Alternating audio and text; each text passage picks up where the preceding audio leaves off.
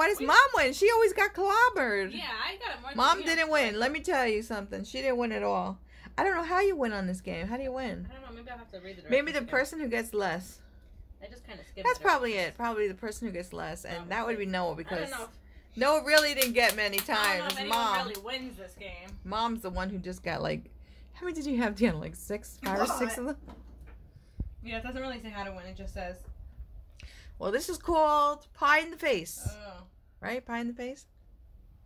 Or pie in my face? Actually, it says, if you complete your turn without getting hit, you score double points. Okay. If you do get hit, you get no points. Okay. Or partial turn, you can elect to turn the handles fewer times than the number you spun. Or after spinning, you must announce point for each time you turn the handles. If you don't get pie faced, you score 1 point for each turn you turn. Is that good, Noah? I'm confused.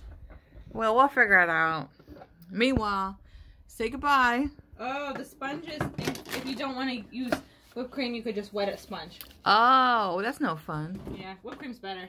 Whipped cream's better.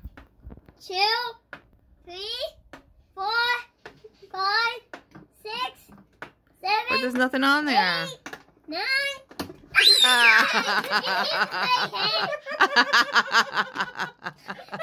You got smacked in the head. I'm not trying to. She doesn't want to get smacked in the head. No, like, feel your head. Boy, this is a messy game. That is a messy game. I just watch it again. Yeah. And then turn it over and it can drip out. Well, if you want to get the game, go ahead, get the game. It's called Pie in the Face. Thanks, Grandma, for buying it. You're welcome. And Tanya. And Tanya, too. That's right, for your happy birthday. Hey, wait a minute, guys. Aren't you supposed to be putting this on your face, too? We didn't know the game was over. Oh, okay. No, we just played. Okay, let's watch it. Okay, goodbye.